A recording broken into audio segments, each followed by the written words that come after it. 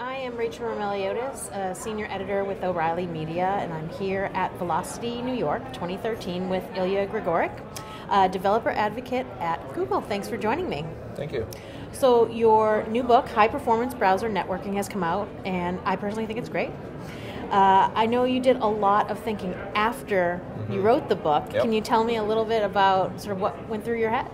Well, so when I received the book, finally had it in my hands, Sure.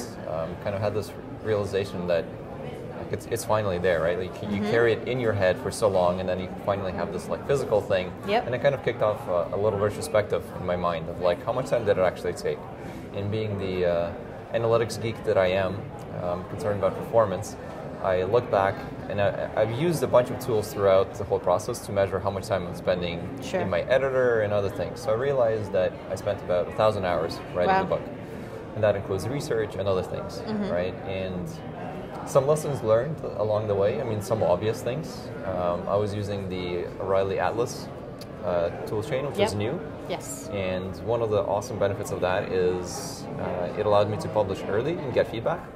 Right, so you can just comment right in the book. And Right, that was, which is fantastic. You know, as anybody who's ever developed any kind of software product before knows that get your feedback early, get it out there. Totally agree. And iterate. And that was that's an obvious lesson. It's something that I've known before, but it was great to see it once again.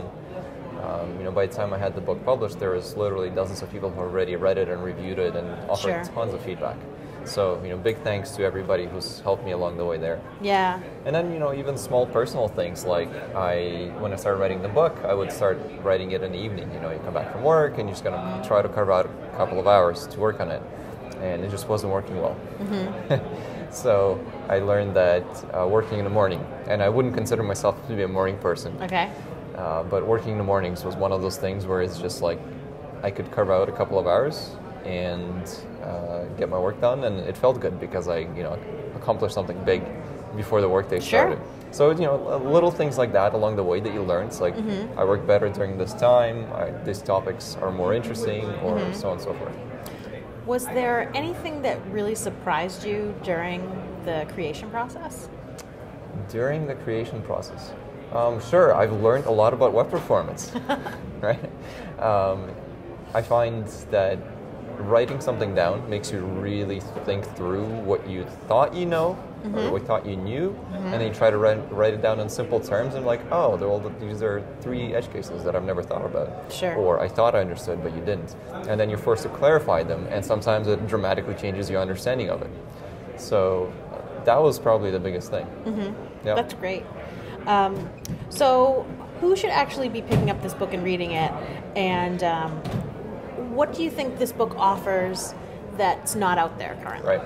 So the tagline for the book is what every web developer should know about networking performance, right? And my thinking there, but specifically browser networking, is there's a number of different platforms, right? So we have this kind of iOS, Android, we have Microsoft, a couple of other platforms. Regardless of what platform you develop for, you're going to have a browser. Yep. And even if tomorrow, a bunch of guys in some basement come up with the next platform, they will have a browser. I can tell you that for sure. So even today, the browser is the largest platform that you can develop for in terms of getting the distribution. Absolutely. Right? So that's something you should leverage. And even with all that said, if you're building native applications, networking performance is still one of the primary problems whenever I talk to developers. Right. So, as another data point, when I talk to our Google Chrome team, for example, we recently did an analysis of the top 1 million sites, just in terms of what are the performance bottlenecks for the initial page load time. And we found that more than 60% of the time was spent waiting on the network.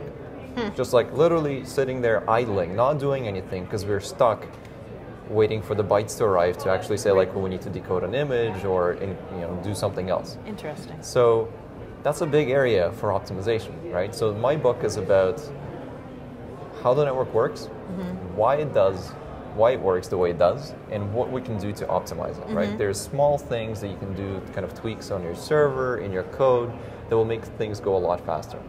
And this is applicable, like the book does have browser networking, but 3/4 of the book are also applicable to native app development, because at the on the lower layers, you're still using all the same stuff, TCP, HTTP, all of these protocols. And that's what the book is basically about, Just like, how does the network work? What can you do to optimize it? When I was looking through it, it seemed to me like you really, really want to get the foundational material right before you then start building on it. So I think it's going to be really helpful to a lot of people, and I think consumers will be happy that you've helped people to do that. I hope so, yes. So, so now that the book is done, what are you going to do next? Well, now that it's all written down, I need to go out and help people adopt it. Sure. Right? So definitely. I think one of the big opportunities in the space, it's great to see here at Velocity, there's a lot of companies that are building web performance tools, tooling, ways to detect performance regressions. But despite all that, there's so much more to be done.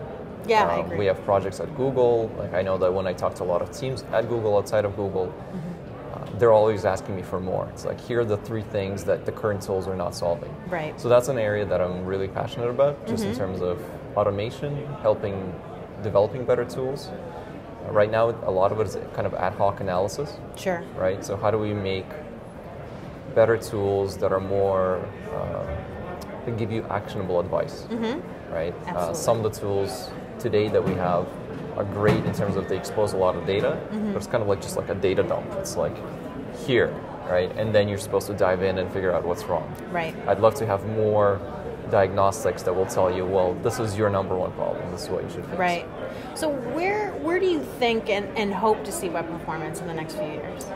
So actually, a talk I'm giving later today is breaking the 1,000 millisecond barrier on mobile. Okay. And the thinking there is, this is something that we've been spending a lot of time at Google as well. We want to see all the mobile pages load in 1 second or less. And what do we need to get there, right? And you kind of have that budget of 1 second. It's actually a very hard engineering problem, because once you figure out like all the places where you have latency that will hold you back, there's like a long laundry list of things we need to fix. But despite that, it is possible. There are sites that do it. It takes hard work. You have to be very diligent about it. And that's where I hope we will end up, right? I want the mobile web to be consistently performant, right? I want to be able to click on a link and expect that something will show up in less than a second. Right. And it's that consistency that I think is even more important than just raw speed. Right. Well, raw speed of 1 second is already fast, Sure. right? But also delivering that consistency. Because it's a terrible experience today when you click on a link and you sit there for 10 seconds. And the next link you click, it takes 6 seconds. Right. It's just like rolling a dice. Yeah, definitely. Well, I definitely want to thank you for your work. I'm happy that you're a voice in the community, and I want to thank you for joining me today. Thank you.